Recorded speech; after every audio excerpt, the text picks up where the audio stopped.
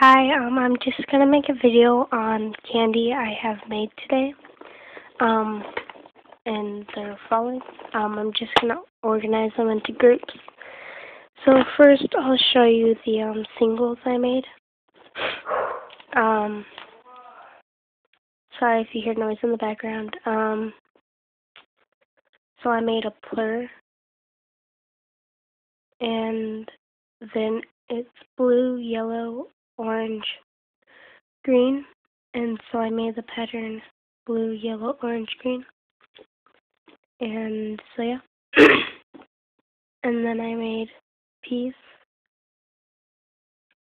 one, which stands for the P in plur. I made a yellow unity, which stands for the U.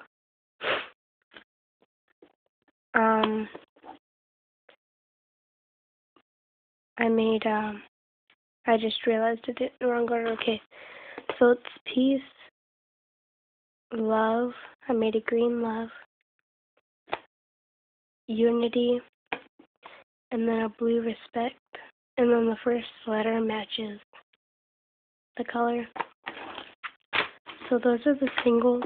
And then I made a ladder one. It's really big, even though I used 24 beads, like length. I used 48 beads total, but like I used 24, but it's huge. Like, oh, it's weird. And they're like really stretchy. So I made it black and yellow.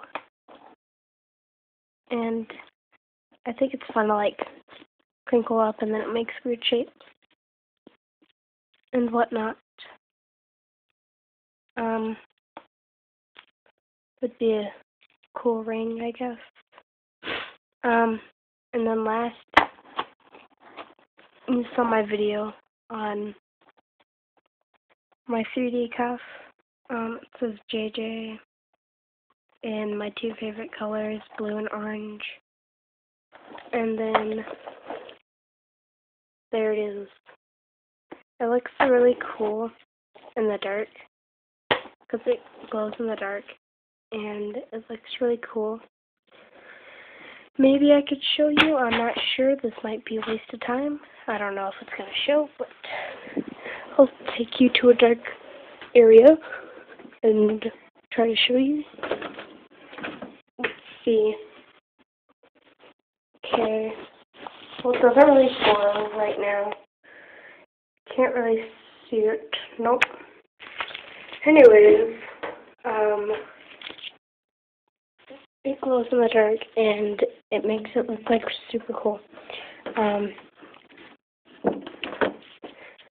So, yeah, that's the candy I made today. You could request tutorials if you'd like. So yeah, bye.